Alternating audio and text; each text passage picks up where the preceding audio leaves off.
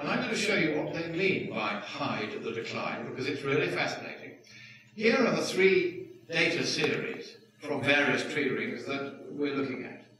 And there's one in green from a guy called Dr. Keith Briffer, one in red from Phil Jones at East Anglia, one in blue from Michael Mann, the lead author of the hockey stick graph paper, and then the actual temperatures just for the 20th century are in black, that zigzag on the right there.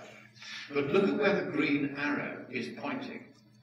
From 1960 until about 1985, the graph of Briffer's trees, the tree rings, shows that temperatures are supposed to be falling, and falling quite sharply, when in fact the black line tells us they came down a little bit and then they rose very sharply. The other two data sets didn't go shooting up, they just went horizontal, but the temperature went shooting up. Now what that tells us is that tree rings are completely useless as a way of reconstructing temperature. The whole basis for the hockey stick graph was bogus. So here you can see it more clearly. I've just shown you the before, which was the real data, with the black temperatures added in, the real temperatures, and then you see after, how they tampered with all three of those tree ring data sets to make it look as though the temperature was indeed tracking the tree rings accurately, when in fact the tree rings had gone completely wrong.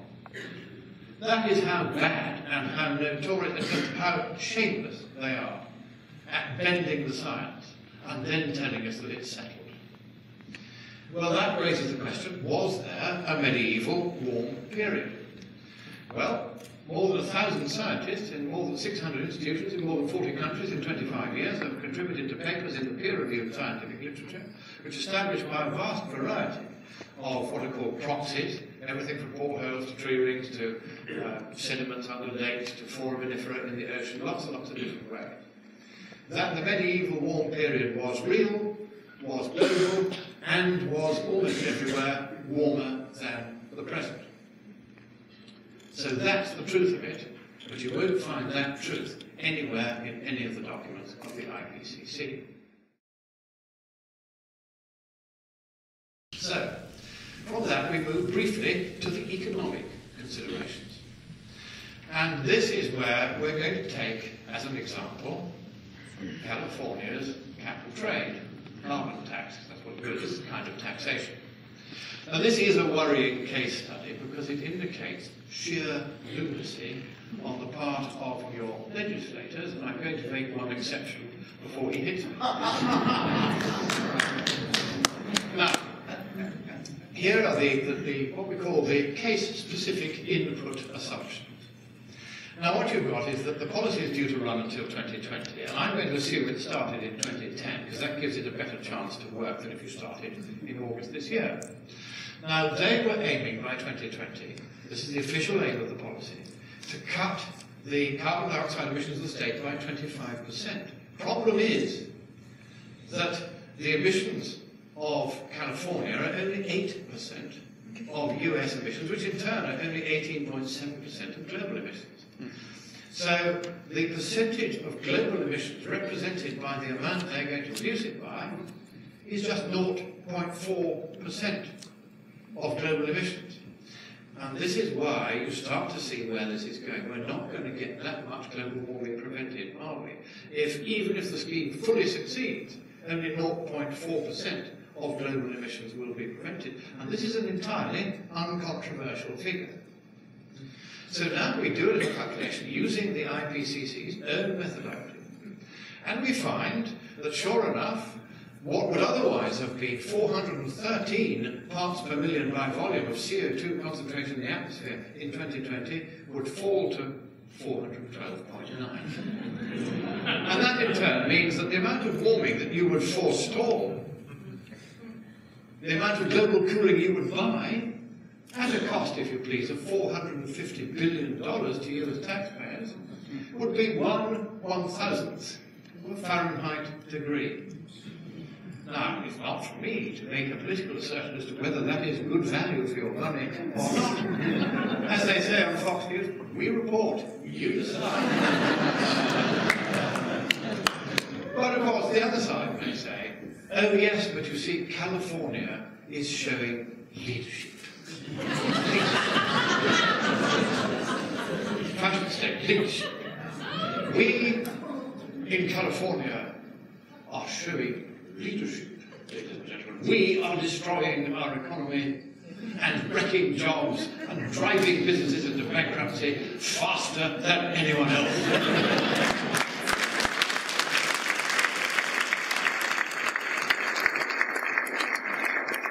And what we want, we in California, is that everybody else should follow our leadership and do the same until the entire economic structure of mankind has been reduced to the state it's in California. That's their aim. So, okay, let's ride along with them and see what happens. If you apply globally the same measures that you are already applying or about to apply here in California. And you will be pleased to know that to forestall 1 Fahrenheit degree of warming will cost the world $454 trillion. It's quite expensive. Brian, I want you to step up here. You have to come up here. And your wife is going to come up with you. Give you courage. Come up here. And I want you to be the state. And your wife is going to be a dairy farmer.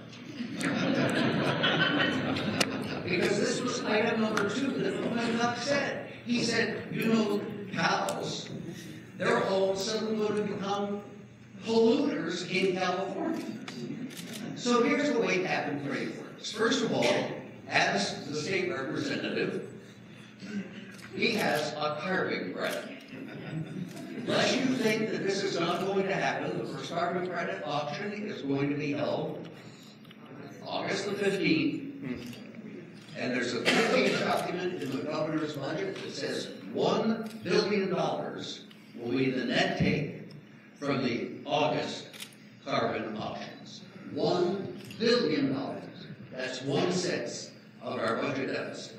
If Sacramento finds out that this cash cow can be milked for $1 billion every time they hold an auction, and as a kink in the hose develops, and they become more expensive, then perhaps by the second carbon auction, which is scheduled for November the 14th, it's going to double and be $2 million. There are 5 scheduled for 2013, and they could increase in price. Think of the windfall the state is expecting. Over here, Heather is the dairy farmer. And she's a profit-making organization, so she has money. You'll notice the money is slightly larger. It's Obama money, as you will.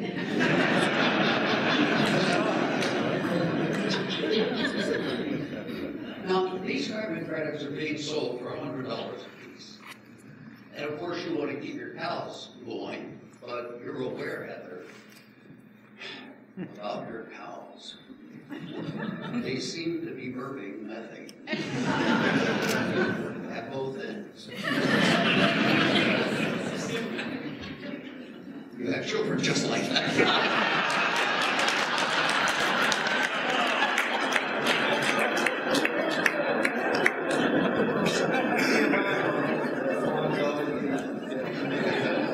It's going to cost you $100. You can afford that. So, if you would, trade $100, and he'll get, oh, just a second, before you do that, get back to it. You see, pollution has now become a commodity. It's just like gasoline, it's just like wheat, it's just like corn. It can be bought on futures as a commodity. As a matter of fact, if you go to San Francisco on September the 12th, a group opened doors for business. Cantor Fitzgerald, they're the organization that handled all the transactions for the 7 years that the European Union has been selling carbon credits. And they're saying, we're anxious to do business in California. This will be the 2nd largest market on the planet. So as much as he would like to sell this directly to you, unfortunately, the state doesn't sell commodities. So I'm going to have to handle the transaction. So could you give me a round of applause?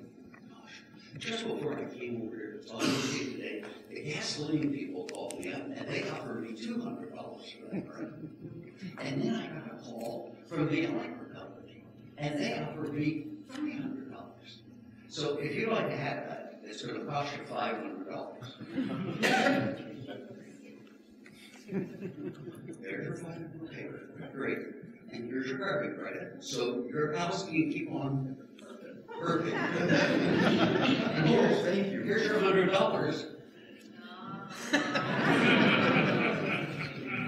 Now you know how patent trade.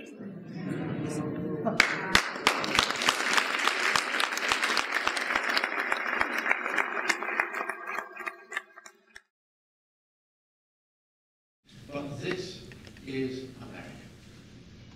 There is a common sense, a down-to-earth, no-nonsense approach here, which I always delight in when I come here. Your founding fathers did not intend that you should be governed as you are governed today.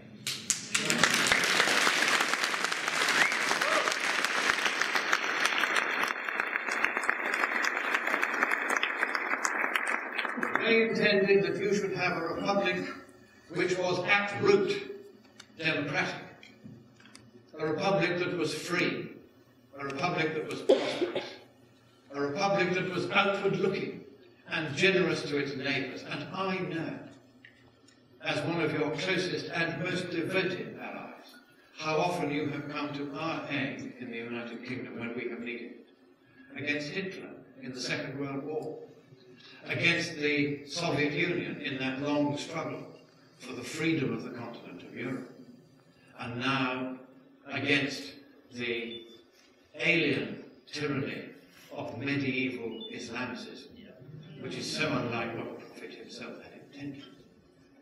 All of these, you have stood with us, and I pray that you will stand with us again in saying no to this international corruption that bids fair to bring down the West and bring down with it not just our economies, but also the very use of reason itself, which was the foundation of the West. We who were born in the age of reason and are now living in a dark age wish to get back once again to the use of reason and not of prejudice in human affairs. For it is in reason that we are most unlike the rest of the visible creation. It is in reason that we are most like our Creator. It is to reason, then, that we must return the world. And I hope that the United States will stand with Britain once again and do just that. As I end with the words of Churchill to your President in the darkest hour before the dawn of freedom in the Second World War, from your poet Longfellow. Sail on, O ship of state. Sail on, O Union, strong and great.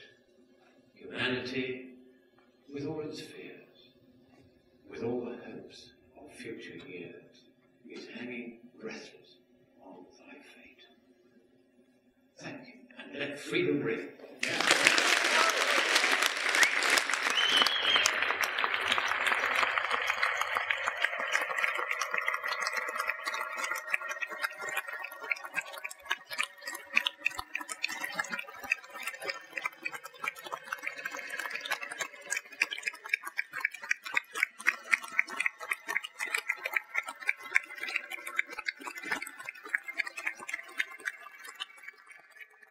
Young people need a cause.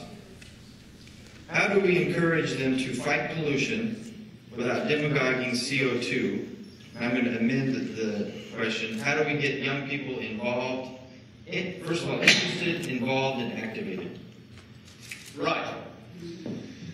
Young people, on the whole, these days, are not joiners. The left have somehow managed to attract them. But on the whole, young people, just like us, are independent-minded. And therefore, how do we get these independent minds to address these problems which we will leave behind. And it seems to me the best thing is to go back to the classical system of education. When I was a lad, and for every generation from the Middle Ages until I was a lad, I was the last generation to have this. Before we were allowed anywhere near the university, we were taught three things. We were taught grammar, a detailed knowledge of the workings of our own language, so that we could think straight.